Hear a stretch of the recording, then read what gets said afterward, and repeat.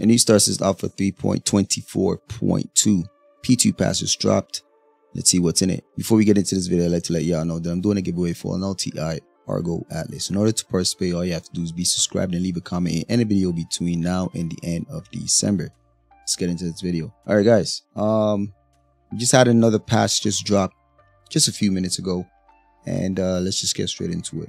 All right, so this one, the Save Stanton global event is going to continue. It says here they're going to run the first 2 phases throughout the night, so be prepared for that. Hopefully optimization is better for this one, but who knows. All right, so under features of gameplay, under the gameplay category, they filtered out the quantum toggle button when in interaction mode to prevent accidental exit QT when interacting in cockpit. This one has been in for quite some time. Every time you go into quantum, if you ever accidentally hit F, it will interact with either exit ship or exit seat or exit something or shut something off.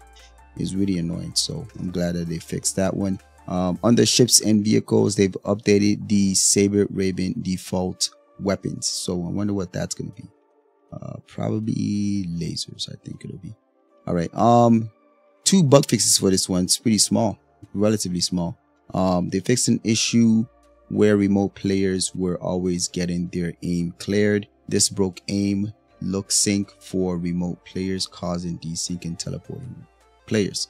They fixed an issue pertaining to Arena Commander, where the 3D background hangers do not load the first time Arena Commander mode is entered.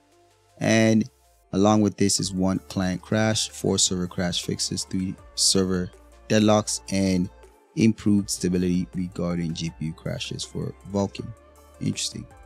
For those that have been using Vulkan lately, how has it been performing for you guys? Is it better? Let me know. I'm trying to see if I should switch back to Vulkan. All right.